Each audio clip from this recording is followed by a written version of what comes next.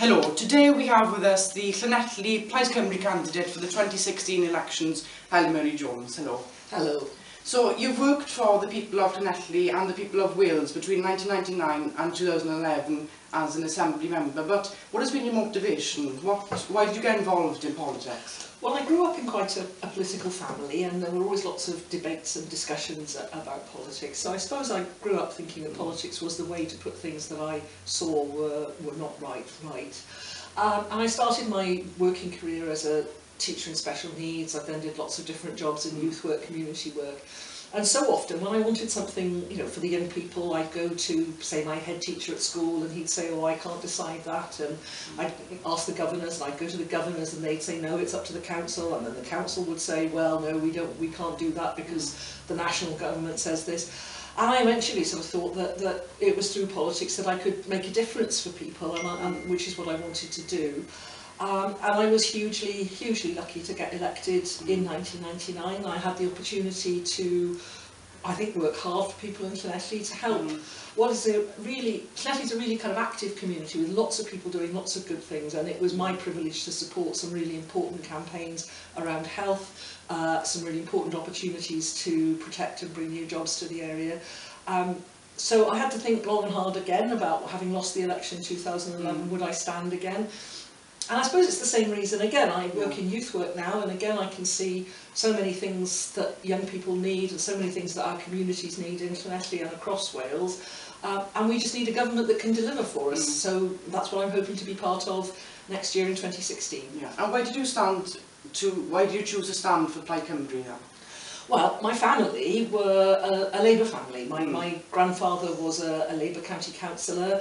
It's probably just a story, but they used to say that he would have been an MP candidate, except that he would never have a drink and he wouldn't canvass in the pubs, going back into the 1920s, and that was over in Aberdare. My dad was a Labour Party member, so you would think Plaid wouldn't be the natural choice for me.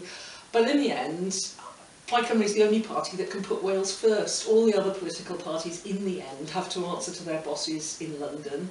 And I believe, in many ways, that Plaid now stands for the kind of values about looking after people who can't take care of themselves, about the weak sharing with the strong, all the sorts of things that my father and grandfather believed in when the Labour Party really stood for something. Those values in Wales are represented by Plaid now. And in the here and now, we've had a Labour government for 15 years in the Assembly, and our health service isn't getting better, and our education isn't getting better, and that's got to change. People in Llanelli and people in Wales deserve better than that. And why have you chosen to stand here in Llanelli then? Well, the first time I was selected here in Llanelli, I didn't expect to be. I put my name forward because it was a seat that Plaid was hoping to win, but I didn't think I'd get selected. But once I began working in Llanelli, it's back to really what I said earlier. There are so many people here working so hard for their communities to try and change things. So many families really struggling, working hard to make the best of what life they can for themselves and their families. And I suppose I got very engaged with the place. It wasn't my home to begin with, but it feels like home now.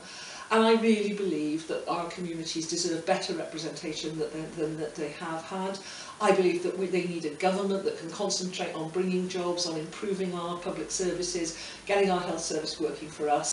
And you've been conducting surveys, taking them out to streets, stalls and canvassing. So what are the three most common issues that you were hearing on the doorstep? Well, of course, there are different local issues in different parts of the constituency, and it's important to hear so that we can respond to those.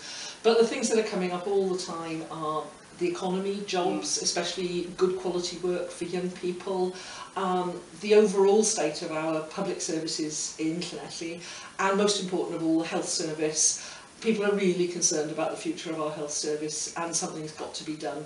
Plaid has got some exciting plans going into 2016 for our health services in Llanelli and nationally. We want to get rid of the expensive local health boards and have one hospital board for the whole of Wales, so we get rid of a postcode lottery in services. We want to bring health and social services together so that people get the care they need without having to worry about paying for it.